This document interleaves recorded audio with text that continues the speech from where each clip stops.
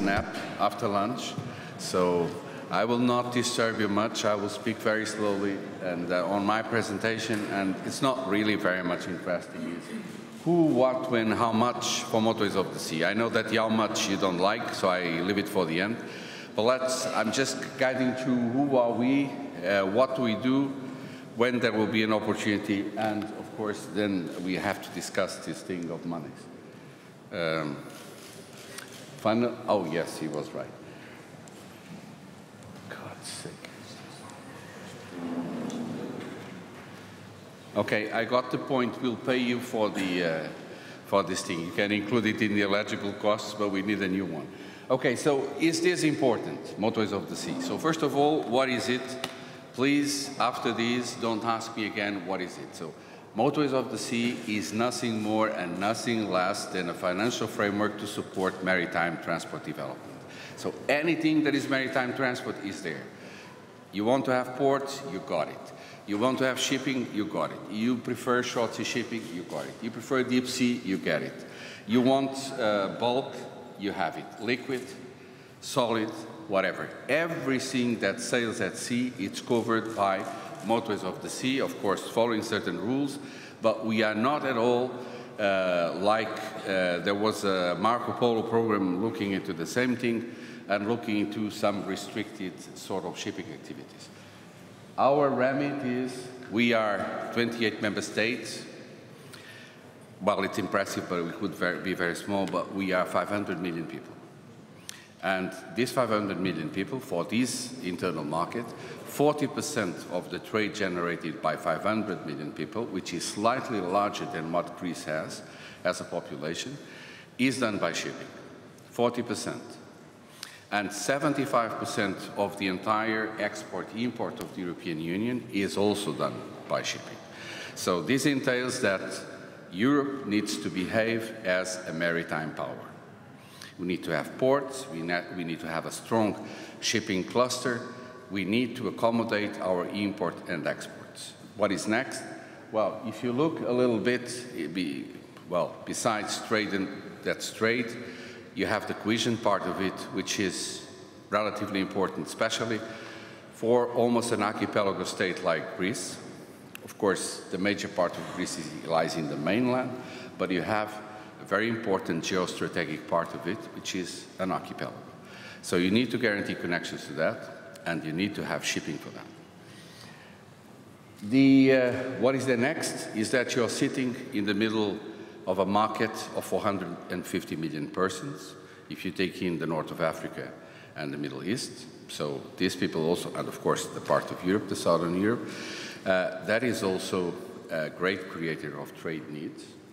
So again, we are having shipping, and if we go, when we will have the TTIP, because we'll have it, hopefully the way we want to have it, and not the way the Americans want to have it, but we will end up with that.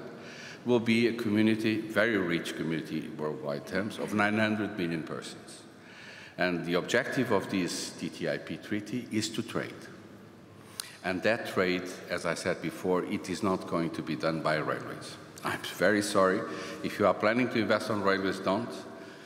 Invest first in shipping, and then, of course, in the ports and in the connection to the hinterland, because what we want to do is to create a competitive, integrated transport chain from a small village called Ambrosius, west of Phoenix, 50 miles west of Phoenix, to a very small town east of Athens, 60 kilometers east of Athens.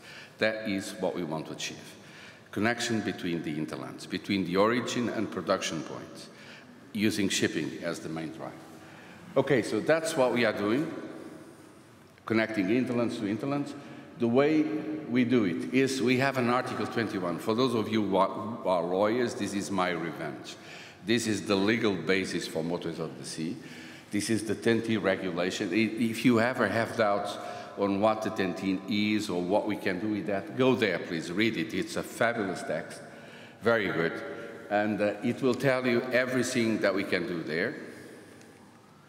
That's another part of the Article 22. So you see that we need to have at least 2 member states, connect the core network, 2 or more core network ports of comprehensive network. We'll come to that. Why the benefits? Why is it important? Why the benefits? Because when you're building a refueling barge, or when you are installing refueling possibilities in ports for LNG, you're coming into the wider benefits.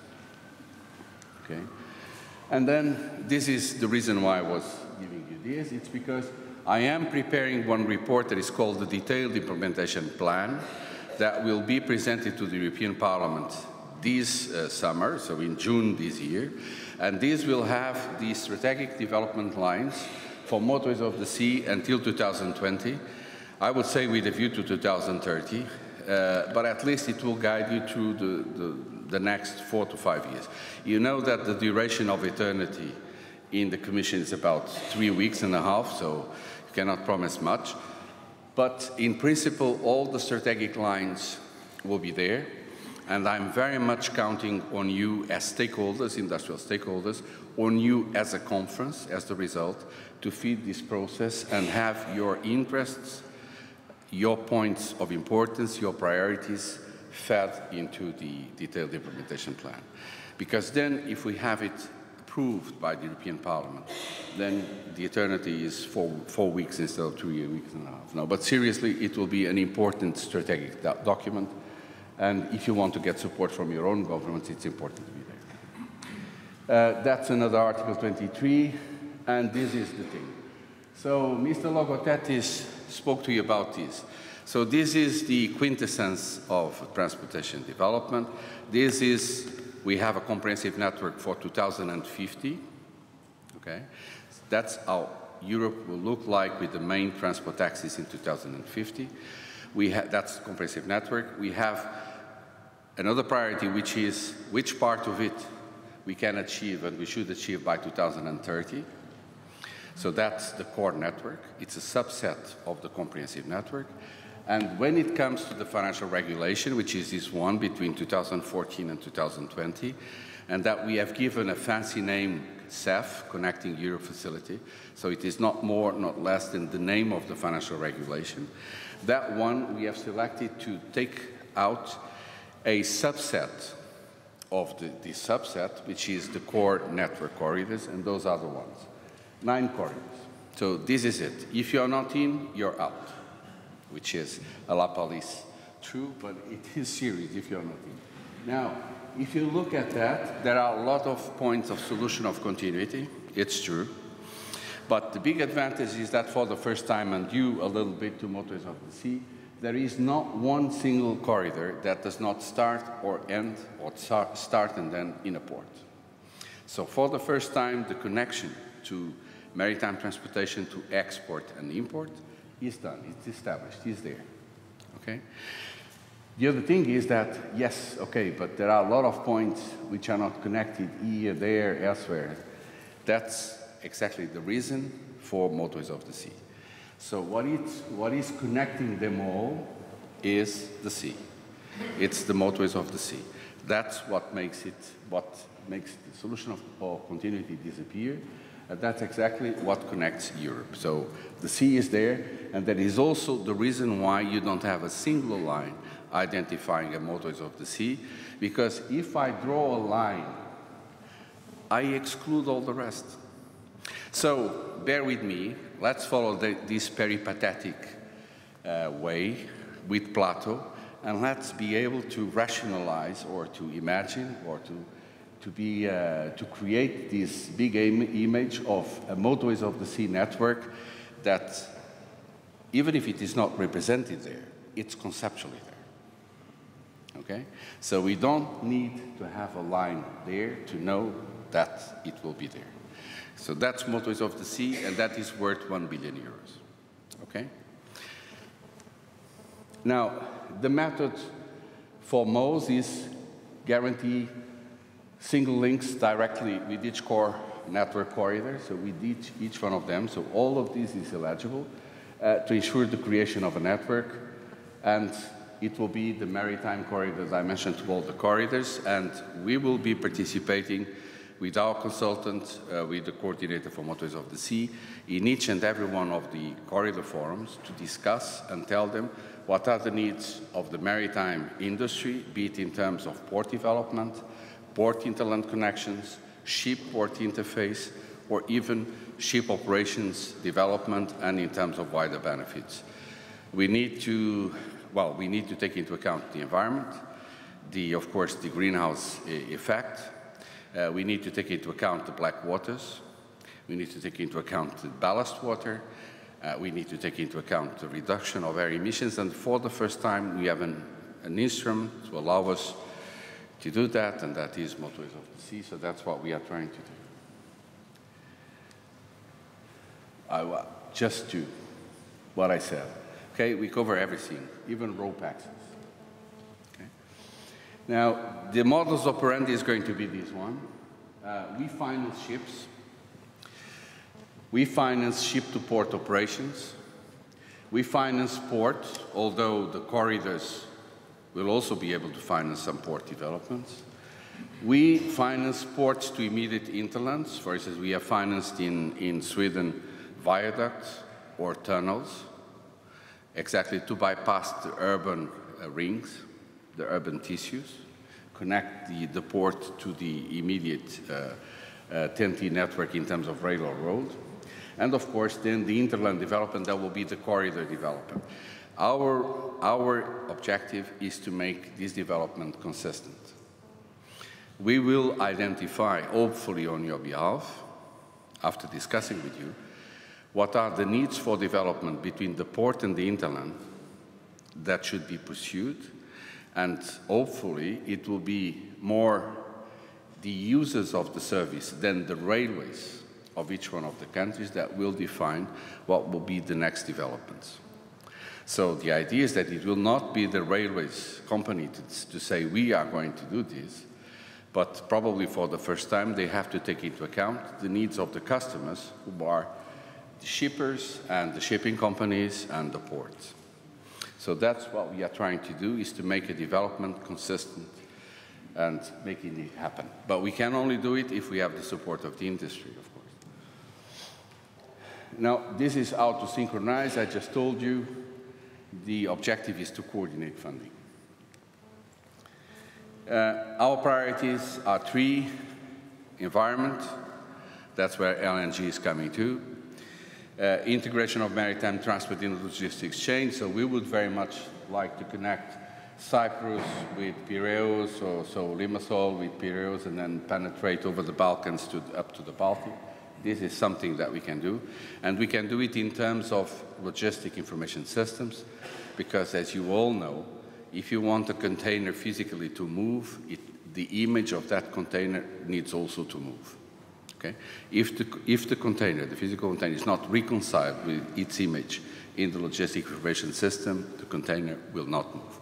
So that's what we are trying to do, and we count on you to help us doing this. And of course, a third element, a third pillar, it's maritime traffic, maritime safety, traffic management, and human element training, which is a supportive thing. But without safety, maritime traffic, I mean, shipping will not exist. So that is also something that we are doing.